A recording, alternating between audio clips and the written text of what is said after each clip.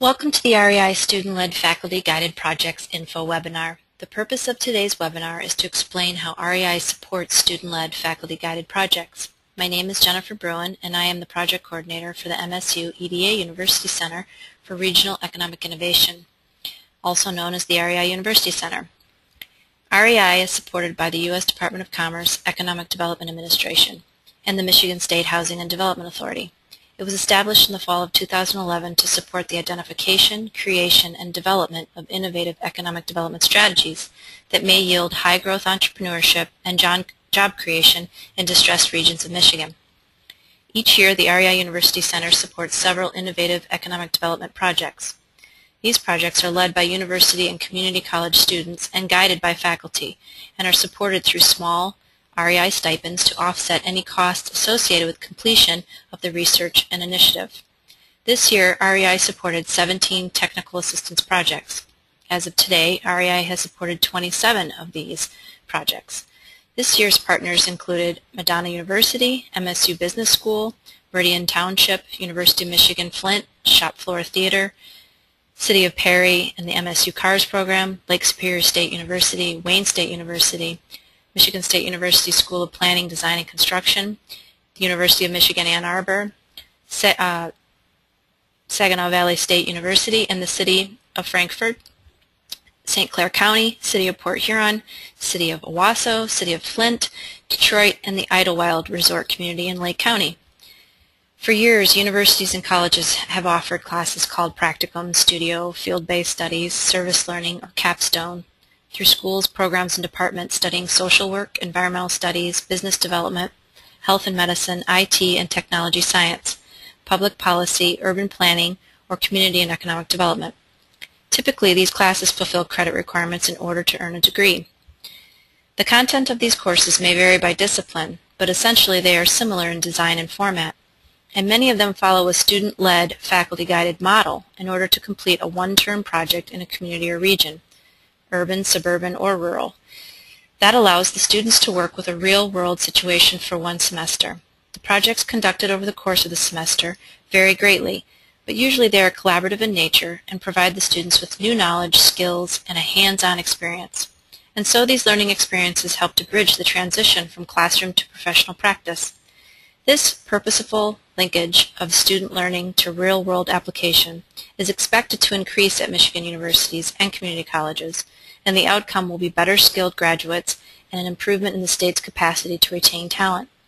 For the communities and its professionals, these classes provide access to technical assistance and data analysis that may not have otherwise been available, especially these days where communities are suffering from a severe lack of resources. So today I will describe how the application for student-led faculty-guided projects works. Technical assistance, which is also student-led faculty-guided projects. We're going after, as REI, we're going after a goal to assist communities in completing local economic development initiatives with assistance from university and community colleges. We target and hope to support 10 projects, up to 10 projects each year. In the 2012-13 academic year, we had several that were completed at Madonna, Michigan State, U of M, Lake Superior State, Wayne State. There's a full list here on this slide. If you'd like to learn more about each one of those projects, you can go to the current projects page on the reicenter.org website. So the application is fairly simple. We're looking for a general description of the project partners, the scale of the project, a timeline, the current state of the project, if it's in the beginning, the middle, or the end, and the project support that you are needing, and the other investment type details. The application can be found at reicenter.org at some times during the school year, but also it is sent out through the listserv to the higher ed network. The selection criteria that REI uses are in the following bullets on this slide.